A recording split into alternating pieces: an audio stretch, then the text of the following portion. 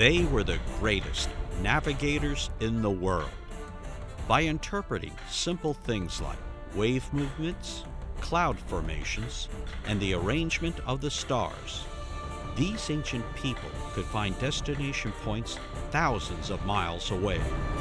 And it wasn't guesswork. These were the voyages of the Polynesian Wayfinders, the greatest mariners the world has ever seen. 1778.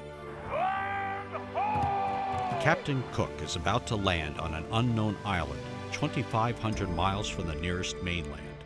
He will call this land the Sandwich Islands in honor of John Montagu, the 4th Earl of Sandwich, a supporter of Cook's voyages. Today, we call it Hawaii. But the island is not unknown, nor is it uninhabited. To the people who live there, they call the island Owaihi. These ancient people are descended from the Polynesians. They have lived here for over 1,000 years. Not only have they lived here, but they have thrived. Cook is stunned when he meets them. How, he thinks, could these technologically primitive people have come so far across the vast stretches of Earth's largest ocean? Well, I think their feat is almost unparalleled. You have to realize the time 1,000 years ago when Polynesians were treating the ocean as an open highway, that the Europeans were still just clinging to the shore. I mean, most European sailors couldn't even swim, even back in Captain Cook's day. Captain Cook, I believe, could not swim. So it was a very different attitude towards the sea here in Polynesia. It was seeing the sea as an open highway upon which they could survive almost indefinitely as long as they had enough rainwater for drinking water. And the fact that they could navigate this immense space, I think, is a tribute to what an amazing feat Polynesian navigation is. So the Polynesian Triangle is really a grouping of islands that share a common language and culture, with Hawaii in the north, Aotearoa or New Zealand in the southwest, and Rapa Nui or Easter Island in the southeast. And all these island groups in between. I really like the term Oceania, coined by, I think, Epeli Hau'ofa, and it gives that sense that the ocean is something that connects us all rather than divides us. Our people were traveling, great distances, and when I mean great distances, I guess I mean like 2,000 miles or more throughout what we today know of as Polynesia. Way before Columbus, even a couple hundred years before the Vikings were sailing in their part of the world, our people were great navigators and knew that they weren't going to fall off the edge of the earth. They were great observers, greatly intuitive to their environment around them, and weren't afraid to just go out and explore. So you got to realize Polynesia is the size of North America. So imagine this. Imagine all of North America being flooded, and imagine it people who could steer by the stars from Mexico City to Barrow, Alaska. That's the geography covered by the Polynesians. How does wayfinding really work? Wayfinding is a term that's related to navigation and how our people use the celestial bodies, the atmospheric conditions, the oceanic conditions to navigate their way from point A to point B. It never ceases to amaze me how the ancient Hawaiians were able to interpret various indicators, celestial objects, birds, migratory marine animals, winds, currents, to be able to deterministically navigate their way around the Polynesian Triangle. In wayfinding, you're using celestial bodies, the stars, the sun, the moon, any planets.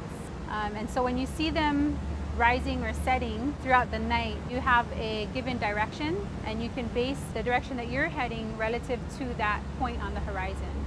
And that applies for the sun and any other rising or setting celestial body. In one example, say a trip from Hawaii to Tahiti. As you cross the equator, the Southern Cross is used, along with meridian pairs such as Mersam in Canis Major and Canopus in Carina, the keel of the ship. Using these angles, an imaginary north-south line is cut through the center of the deck. This maintains a course for heading to Tahiti.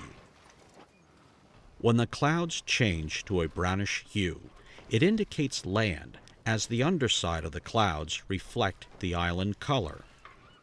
Migratory birds are also observed to point the way to the island. Well, it's pretty clear now that the Polynesians did settle the Pacific in purposeful migration, using the stars and other methods to navigate across the vast ocean. There were the beliefs, like in the 50s and 60s, that maybe they just kind of stumbled across these different island chains. The Polynesian Voyaging Society was founded in 1973 to show that ancient Polynesians could have purposefully settled the Polynesian Triangle. They set out to prove that the non-instrumental navigational art of wayfinding really worked. To do this, the PVS built a replica of a double-hulled voyaging canoe, the Hokulea. This canoe is very strong. I mean, for 36 years she's been sailing. It really gives credit to those who have built her to be really tough and withstand the probably 100,000 miles that she sailed.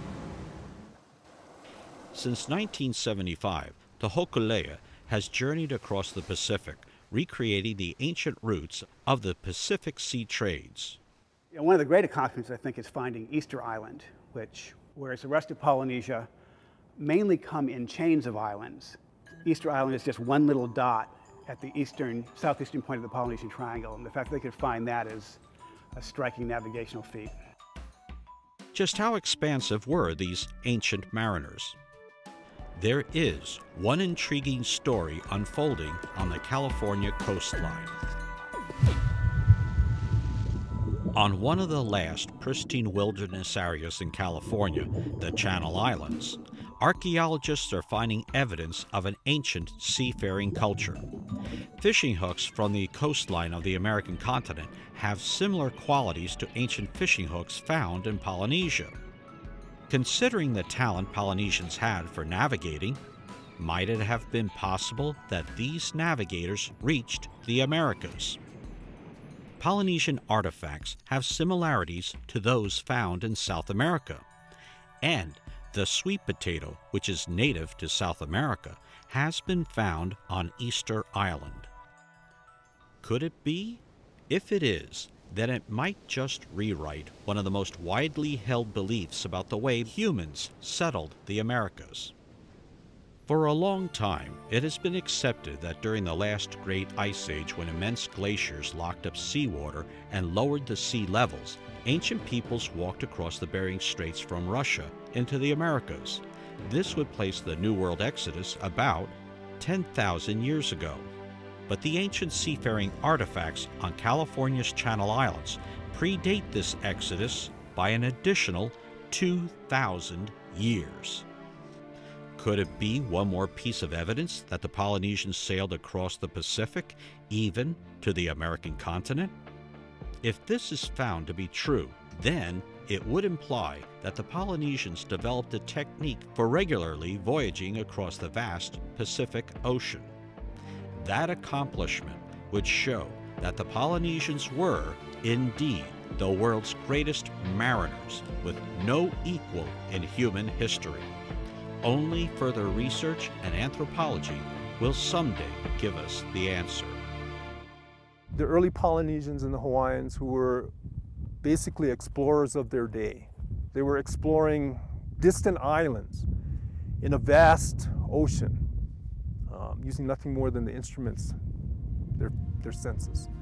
Today's explorers are astronomers on the top of mountains like the one we're on here. They're explorers because they're discovering new things as well. Their discoveries are distant objects in this vast universe. So in a way, there's many, many parallels that we can draw between yesterday's explorers and today's scientists. I don't see that as discrete moments in time. I think it's more or less a continuum of man seeking knowledge, of getting a better idea of his place within the cosmos.